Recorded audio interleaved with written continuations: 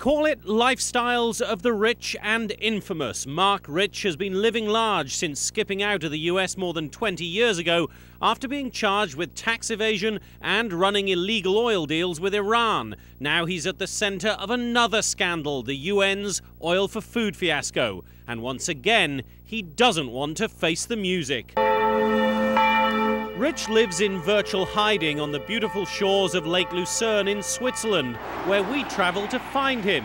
Easier said than done.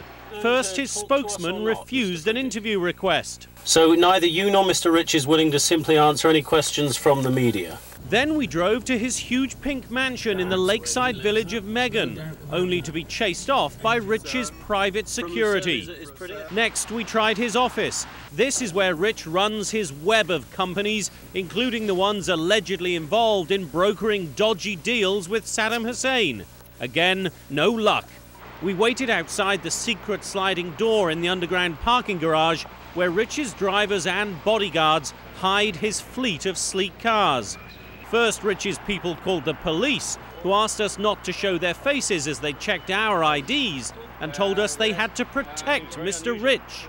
Marc Rich is a VIP. But as we weren't breaking any law in trying to ask a VIP simple questions, the police moved on. Next, Rich brought in the building owners to throw us out. Like Rich, they didn't want to show their faces.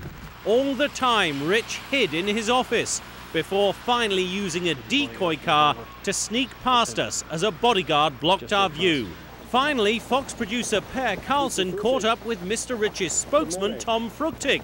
For a spokesman, Mr. Fruchtig did very little speaking. Is Mr. Rich going to talk to us today? Why not?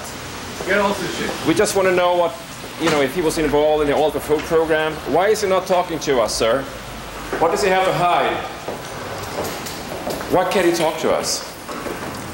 Why can't he talk to us? Come on.